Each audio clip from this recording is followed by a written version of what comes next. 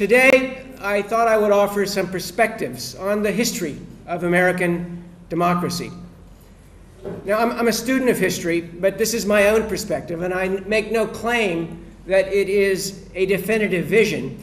But my hope is that it will offer you some sense of who we are as a people, who we are as a nation, and how the American experience might help inform how Ivoirians and the other nations represented here today perceive their own country's journey. Now, I'll be honest with you, one of our foreign policy priorities in Africa is to enhance our engagement with the youth of this vast and diverse continent. Many of you may have noticed that President Obama created the Young African Leaders Initiative, YALI, and he invited YALI participants to join him at last year's historic U.S.-Africa Leaders Summit in Washington. My president believes that we must build relationships with the future leaders of Africa, and that is why I was delighted to accept Professor Tompie's invitation to speak with you today. You are the future leaders of this continent. You are the next generation of lawyers, of doctors, of engineers, teachers, diplomats, and government officials. I believe that in this room today is a young Ivorian woman who will one day be Prime Minister or President or Minister of Cote d'Ivoire.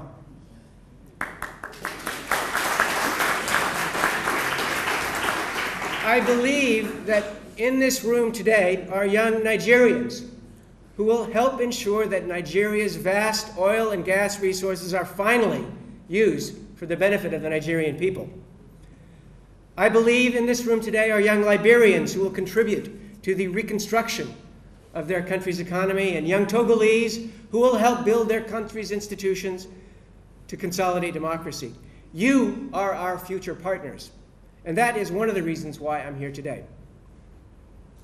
But let's return to the topic at hand. I met recently with a group of young Ivoirians, and one young woman asked me what lessons the United States could share, given that America is what she termed a paragon of democracy. My response was that it's complicated. Certainly, as Americans, we are proud of our country's history and of our values, which we hold to be universal, by the way. But one of our greatest achievements, in my view, and one of the strongest lessons we can offer aspiring democracies, is that we have learned from our shortcomings, and that we have struggled constantly, and we continue to struggle to perfect our democratic institutions. Ladies and gentlemen, democracy is hard work, and it requires the engagement and constancy of every single citizen. To paraphrase the great British statesman Winston Churchill, democracy is the worst of all possible political systems, except for all the others that may have been invented. And democracy can be a messy process, filled with compromises. Our nation's history is a paradigm of this. Let's consider for a moment one of our founding texts, our Declaration of Independence. Thomas Jefferson, the author of this seminal document, wrote that we hold these truths to be self-evident, that all men are created equal, that they are endowed by their Creator with certain unalienable rights, that among these are life, liberty, and the pursuit of happiness. These words, promulgated by our founding fathers, launched the American Revolution, a prolonged conflict to secure our independence from Great Britain. And 239 years later, Jefferson's lofty prose continues to serve as the basis for what we believe ourselves to be as a country and as a people. And yet, having secured the blessings of liberty through victory in battle over the greatest power of the age, our founding fathers met in 1787 to translate the glorious principles of our revolution into a document that would govern the young republic. And 226 years after the formal ratification of the US Constitution, the longest surviving constitution in the world, it remains the Bible of American democracy. But our Constitution contained imperfections. Our Constitution contained injustices. As the delegates to our Constitutional Convention met in Philadelphia, conflict arose between representatives from the South, a largely agrarian zone dependent upon the forced labor of African slaves, and delegates from the fast-growing and economically dynamic North. The South, fearing a future threat to its peculiar institution of slavery, demanded that the census counts of its population, key to representation in the new U.S. House of Representatives, include those held in involuntary servitude. Northerners balked, but the resulting compromise, enshrined in our Constitution, established that slaves would count as 3/5 of a human being for census purposes, even as they were denied the most fundamental human rights. So, from our earliest days as a nation, our notion of democracy was challenged by the shameful conflict between our stated values as a people and the reality of a large portion of our population held in bondage. And if one looks at American history, one can see a similar dissonance between our fundamental values and our treatment, for example, of Native Americans, or the long journey toward equal rights for women. Recall the founders said that all men are created equal, no mention of women. Or the ongoing struggle of the lesbian, gay, bisexual, and transgender LGBT community to achieve full civil rights. But I remain convinced that the American experiment is unique and perhaps offers examples for others, because we recognize that democracy is hard. We recognize it takes continuous effort, and we recognize that only through constant, unrelenting examination are we able to make progress toward a nation and a society that measures up to our founding principles. In less than 2 months, on April 9th, Americans will commemorate the 150th anniversary of the end of our Civil War. This conflict, which some historians have termed the Second American Revolution, pitted brother against brother in a 4-year struggle from 1861 to 1865 that cost 600,000 lives and devastated the southern states known as the Confederacy. Our Union survived, and the war ended the long, contentious debate over slavery, restoring our commitment to the founding principles of our nation. President Abraham Lincoln's Emancipation Proclamation freed the 3 to 4 million slaves in the Confederacy and paved the way for amendments to the U.S. Constitution that abolished slavery, guaranteed equal rights to African Americans, and provided the former slaves with the right to vote. In addition to these executive decisions and constitutional amendments, and in the aftermath of the armed conflict, the United States federal government launched a program in the defeated southern states known as Reconstruction. Reconstruction was intended to offer the Confederate States a path to rejoin the Union, while ensuring the rights of former slaves were respected. Now keep in mind that this program was carried out in a region that had absolutely been devastated by the war, a region that had lost a quarter of white men of military age to disease and war, a region in which 2/3 of its infrastructure had been destroyed, a region where most of the population was reduced to a barter economy. Despite these obstacles, Reconstruction showed early promise as blacks and whites worked together to rebuild institutions and make political and economic reforms. And in fact, approximately 1,500 African Americans were elected to public office in the South, including seats in the U.S. Congress and the first African-American senator, Hiram Revels of Mississippi.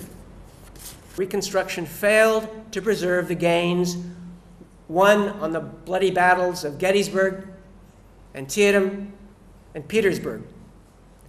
In the face of unrelenting hostility from political opponents in the South, the party of Abraham Lincoln could not maintain the political consensus required to pursue Reconstruction, particularly in the face of terror campaigns carried out by armed racist groups like the Ku Klux Klan against the former slaves and their white supporters. Additionally, public support faded in the North, and Southern opponents of Reconstruction gradually took back control of state governments, enacting laws that disenfranchised blacks and institutionalized a system of white supremacy. So, was this Second American Revolution a failure? And what does this chapter in our history tell us about the American democratic experiment? African Americans struggled for another century to secure full civil rights, and the movement continues today. Women only secured the right to vote in the second decade of the 20th century, and members of the LGBT community have yet to gain rights which most Americans take for granted. And yet, I return to my response earlier this week to my Ivorian friend who called America a paragon of democracy. We recognize our shortcomings. We recognize that the construction of democracy is a difficult, iterative process. And we recognize the efforts of courageous men and women who insist on holding the country accountable to its founding values. The National Association for the Advancement of Colored People, the NAACP, was founded in the early 20th century and advocated fiercely for the rights of African Americans. President Harry Truman ordered the desegregation of the U.S. Armed Forces in 1948, and the Supreme Court of the United States ended the noxious policy of separate but equal in education with its ruling in 1954 in Brown versus the Board of Education of Topeka, Kansas. At the same time, civil rights leaders like Dr. Martin Luther King led the peaceful protests like the Montgomery, Alabama bus boycott from 1955 to 1966, and the Selma, Alabama marches that led to the Voting Rights Act of 1965.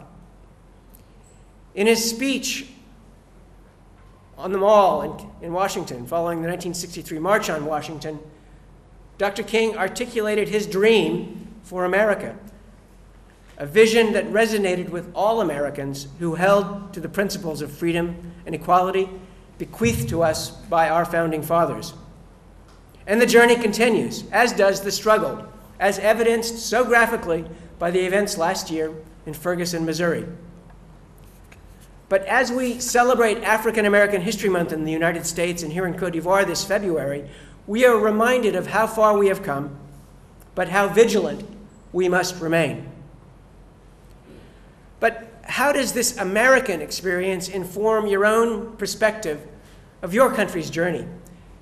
And what, if any, are the lessons for Cote d'Ivoire in this critically important election year? Let me offer 4 suggestions for your consideration. First, recovery and reconciliation following a civil war is extremely difficult, arguably one of humankind's most taxing endeavors, requiring foresight and political maturity on the part of the victors as well as the vanquished, and commitment by both parties to the conflict to place the good of the nation above partisan political agendas. Second, a perception of victor's justice and an absence of true reconciliation will only hinder political and economic progress, as well as engender additional animosity and serve as justification for further violence. After Lincoln's assassination, some Republicans pushed for punitive actions to punish the defeated Southern states, enhancing the credibility of opponents of Reconstruction and effectively ensuring the restoration of a system that excluded African Americans from the political process. Third, efforts to hinder frustrate, or oppress a portion of a nation's population will only serve to prevent the whole society from reaching its full potential. Jim Crow laws and other measures to preserve white supremacy and exclude black Americans from political and economic life were not only contrary to our founding principles, they contributed to a widening gap in social and economic indicators between the North and the states of the former Confederacy.